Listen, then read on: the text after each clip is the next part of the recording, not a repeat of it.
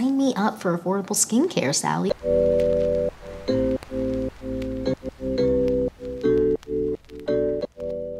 Hi you guys, welcome back to the Clean Beauty Code. I am so excited for this video because we're doing a favorites video. We're talking about my August Clean Beauty favorites, and I didn't do one in July because I was sick and on my deathbed. So we're back at it. We're back at doing favorites, and we have some good stuff. And I have a category that has shockingly a lot of products, and it's not the category you would think. Anyways, actually leave a comment down below what your guess will be. What category has way too many products, and it's not the usual category that has too many products. I know it's crazy.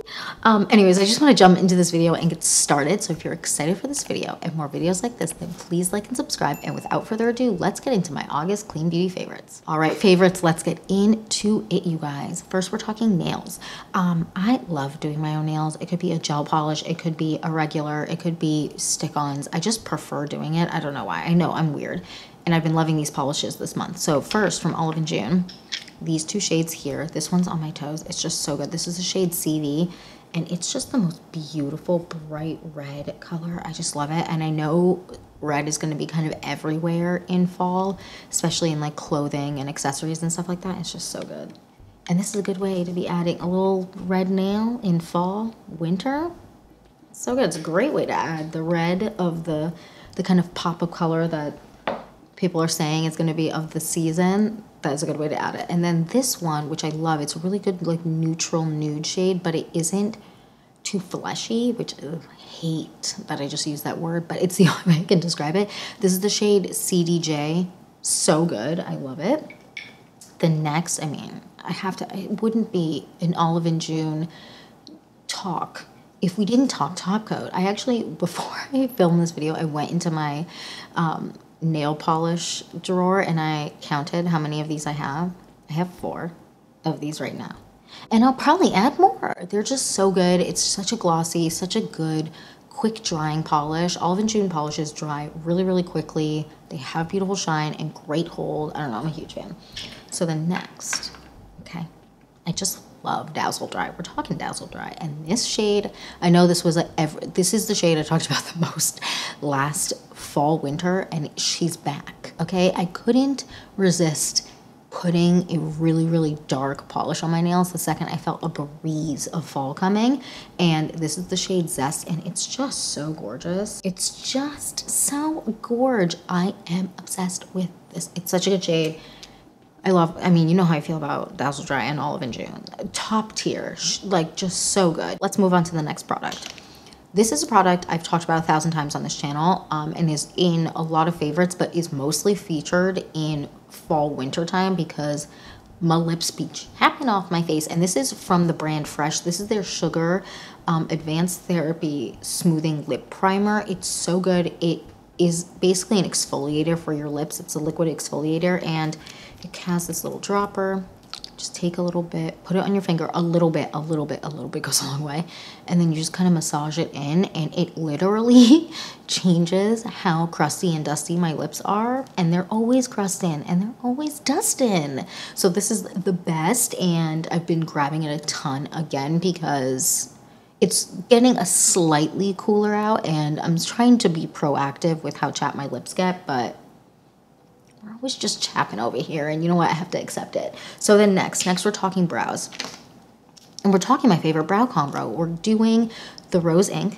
We're not doing, well, I did my brows with this today, but we're talking Rose Inc. Clear Brow Gel. So good. I love the brush. It's just great hold, but it doesn't look too jelly. And it has like more of a pomade finish. It's just so good. And then the Westman Atelier Brow Pencil, and I have talked about this every month, and I think at this point, since I've gotten it, every month since I've gotten it, and at this point, I've had it for 14 months, I believe, and this is how much I have left in this one. Barely any. This will be out like in maybe the next week, and I have a backup because I can't run out of this one. It's so good. The way that it's like, it just lasts all day. The way it sits on your brows is really nice. It looks really natural. It's just so good. I know the slanted tip might not be for everyone, but for me, it's amazing and I'm a big fan. Okay, next. So I have combo skin, which means I just here, oil slick constantly for no reason. It's like, calm down. Why are you so greasy? And this product is great. So this is the Nude Sticks, what is it, Blot and Blur Matte Stick. I love this. I have a backup of this as well. This is so good. So what you do with this, I know I've talked about this before, so you're probably over it, but what you do with this is you apply it to your face, or I've used my finger to apply it to your face where you want to kind of oil control and kind of push it in. I mean, I don't like rub it around, but I kind of just push it into the skin and make sure it kind of gets into my pores. And that sounds scary, but I swear it's not. And it really controls my oil all day. And this is one for like events, if you have a long day and you just know, like, you just need something. This is great. I wear it with makeup, without makeup. Really, really good. Okay, next, concealer. Now, this month I haven't been grabbing concealer that much, which is, well, I have been grabbing concealer. I have been testing some concealers. So I've been grabbing as much concealer in my everyday life, but when I have been, it has been the Saie Beauty one, and this is in the shade 3, I believe. Yeah, 3. This is great. I also have the shade 4, but 4 is for when I'm a little, I don't want quite as much brightening under my eye, but this is great.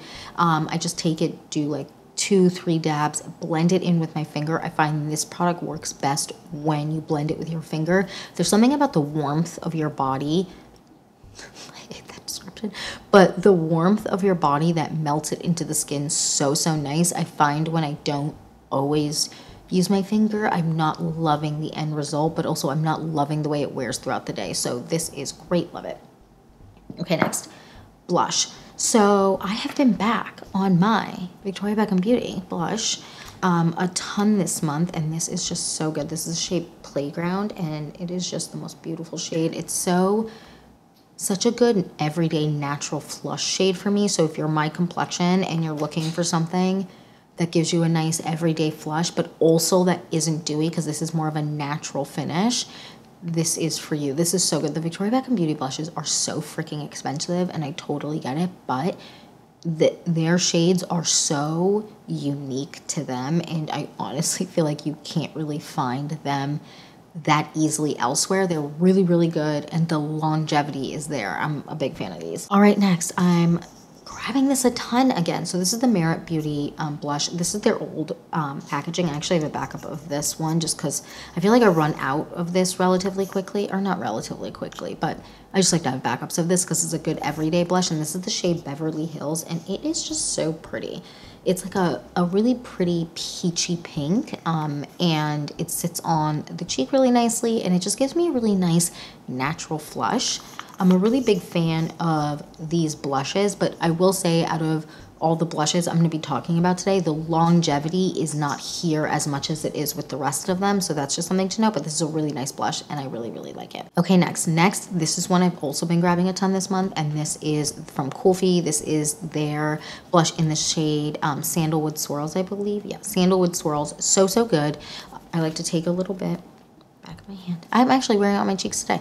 And take a brush, dip it in, and apply it, and they're really pigmented, but they have this very pretty finish where they have almost like the same somewhat finish of the Victoria Beckham Beauty, where it's more natural, so you don't have to worry about it getting too dewy, but it does have a flush and like a little bit of dew to it. I don't know, it's so good. I love this blush.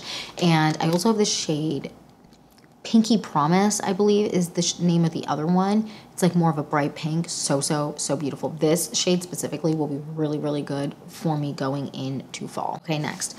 I know I said this shockingly is not that many blushes for me because I like to rotate, but also like there's another category that I have way more. So next, this blush specifically from Ami Collet, and this is in the shade Dune. And this is kind of in the same vein of Sandalwood Swirls, where it's a really good natural everyday blush, but it isn't too pink to anything. It just gives like such a nice flush to the cheeks, and these are nice and pigmented. I really like the Ami Collet blushes. I am a very, very big fan of this, and it has a little bit more dew to it, but it's not super dewy where I feel like my cheeks look wet. Do you know what I mean? Sometimes blushes can be so dewy that after a little bit, you're kind of like, okay, looking a little damp on the cheeks. This doesn't do that. I really like this. Next, we have powder blushes. Now, this is one that I feel like no one's going to be surprised by. Can I open this? Jeez. This is from Bare Minerals, and this is their Gen Nude blush bronzer duo thingy, and this is the shade Kiss of Pink. I also have the shade Kiss of Copper and Kiss of Rose. Kiss of Rose is going to be like throwing it in my bag all fall and winter, but this is so good. I love this. This is such a good everyday pink blush shade, and the formula is really, really nice where it's not so pigmented where, because with powder blush, if you put it on top of like a foundation or whatever, sometimes you have to like really buff it out if you apply too much. This one, you don't have to worry about that, but it has a lot of pigment and it has such an ethereal cheek look. If you like, I've said this 1,000 times, but if you like the Hourglass like blushes, these are definitely worth checking out. They're really nice. Huge fan. Okay, so the next, another powder blush. This one from Haus Labs, this is the shade Pomelo Peach. This is such a pretty shade. And this specific shade I love to wear when I have like no mascara on. Well, I also like to wear it with like makeup, but this is my go-to for when it's just like a bare face, a little bit of concealer. I've curled my lashes, but maybe no mascara. Maybe I put a little bit of Aquaphor or whatever on my lashes. And then they're curled and I'm just wearing this and I just feel so put together, but also so like youthful, vibrant. I don't know. I love these blushes. The formula of their powder blushes from Haus Labs is just elite. I also have another shade. I feel like it's maybe Hibiscus.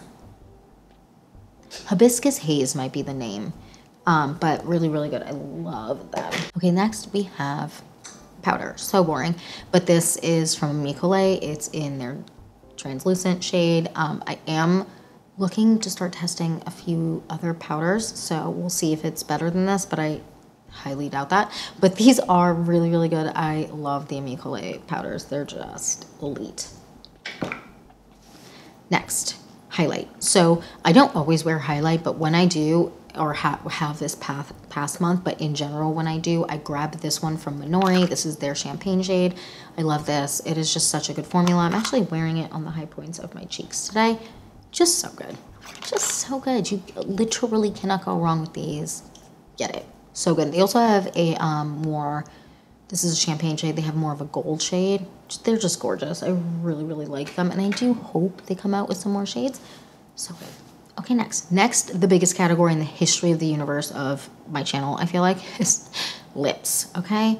First, these from Fawn Beauty. These are their lip oils, and I have two shades. So this is like just their original shade, this pinky tone, and then Witch's Brew, which is such a pretty shade. It has like, although this shade looks pigmented, it's has like a flush of color, which I really like. These are super, super hydrating. I'm a really big fan of Fawn Beauty. And if you don't know, Katie Fawn, who is on YouTube, that is her brand. And this is just so good. I love these. They're so hydrating. And again, I have the crusty Dusty's lips. So these are great because they like smooth over when my lips are super dry, and it doesn't feel like they're, sometimes lip oils just sit on your lips. These do something for me. I really, really enjoy these. All right, next. We're sticking kind of on theme with like lip oils, lip balms. Rowan Beauty liquid lip balms. So freaking good. I have two shades here. One is the shade Remy, which is when I want a more beigey nude shade, and I usually wear it on top of a brown lip liner, which I always wear a brown lip liner. And then this shade here, which is the shade Charlie, this is my most repurchased shade. This is my third of this one, third or fourth of this one. So good, super hydrating. I love. And in fall, I got this more berry tone, and then I also have the shade Jude, which is just gorgeous. But I got this more berry tone. I'm excited, and I'm already in my fall vibes, right? I'm always wearing sweaters on camera anyways because I love sweaters, but nails. So now it's time for my fall lip colors, which I'm really excited about. But these are great. Huge fan. Okay, so then next we are talking what's on my lips right now, actually, which is from Jones Road Beauty, and this is their tinted lip balm, and this is just so gorgeous. I love this, and this is in the shade, I think it's Nude Rose. I think. Clap. killed it. Yes, Nude Rose. It's so pretty. It has like, it's just so good. And it's so hydrating, and it just looks so nice without being too shiny and balmy. I'm a really big fan. And then these. Okay, I love these. These are from Kosas, and they are, this is their new lipstick. And what is the name of this lipstick, actually? I'm not sure the name of this specific lipstick, but I have 2 shades. This is the shade 100 Degrees, which is a more neutrally, like, beigey nude color, which is, okay, if my camera could focus, that would be great. Hello. There we go. It's just so beautiful. I love it. It's my everyday kind of grab. I have this one in my purse. And then also this shade here, which is Tropic Bliss, which is a little bit more of a pink tone, but it's really, really pretty. And they're so hydrating, and they're really comfortable, and their pigmentation isn't so much that you're like, okay, calm down. And I have this product here from Ritual de Fille. I did a review of this recently, and this is just the best. So this is their, what is it called? Their cream lip oil, which is beautiful, and this shade is gorgeous. Okay, I just keep piling lip products on, but at least they're hydrating lip products. It's just such a pretty shade.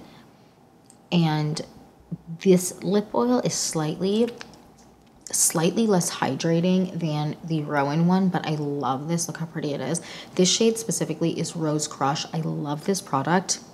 I grab it all the time, and this is a nice one to have in your bag. Shades like this and shades like this one from Rowan Beauty, the shade Charlie, they're just so good for throwing on, having a little bit of color on your lips without it being too much or too pink or too anything. It feels very natural, at least for my lips and my complexion, and the natural color of my lips, which tends to be a little bit more on the pinky side. These are great. I'm a big fan. And then lastly, we're almost done with lip liners. I love these. Victoria Beckham Beauty, we have 05 and 04. 04 is my most grabbed, the one that I always have a backup of. Just so good, the most pretty pinky color. And then I have also 05, which is the most beautiful brown tone.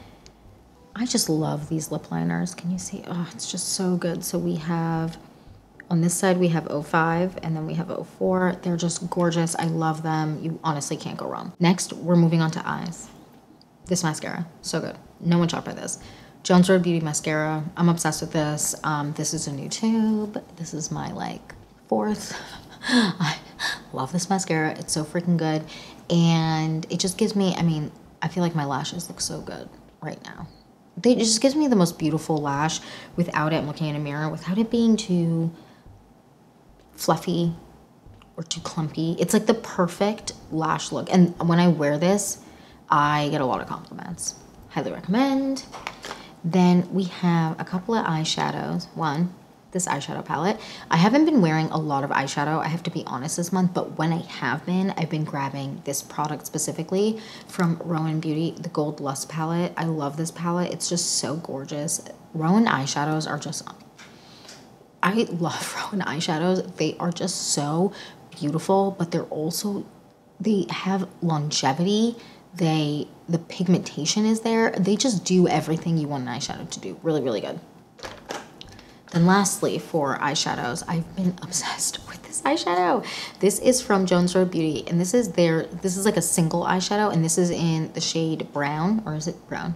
Dark brown, and it is just so good. And this is one that I love to line my lashes with, and there's like no fallout from this, which is wild. So for a dark eyeshadow, that is just like almost unheard of to not have fall down, especially when I just line just my lashes. It's just so good. I'm such a big fan. Next we have the LYS Beauty Setting Spray. Now this is a newer product, but I haven't been using setting sprays that much this month, but when I have been using them, and especially since I got this in and I've been testing it out, this is so good. I have a whole video that I feel like probably came out right before this video or 2 videos ago. I'm not really sure, but this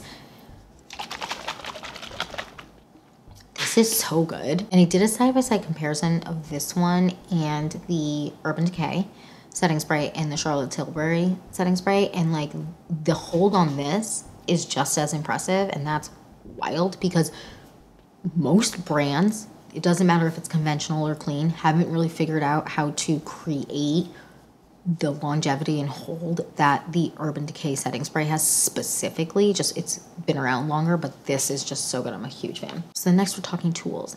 First we're talking this. This is the Shiseido eyelash curler. I love this eyelash curler. I will say it took me a while to find a curler that I liked. I feel like I tried so many that didn't work for me. And I know this is like, in terms of eyelash curlers, somewhat expensive. This is $23, but it's really, really good. And you get an extra, like, see the thing, the black thing in there that like you push down on? It comes with an extra one of those. I don't know. It's really, really good. And if you're struggling with your eye shape maybe with eyelash curlers, this is definitely one to check out. I really, really enjoy it. So then next we have brushes. So first brush that I've been loving this month is the IT Cosmetics Heavenly Luxe number 7. I've talked about this 1,000 times. This is a really, really good brush.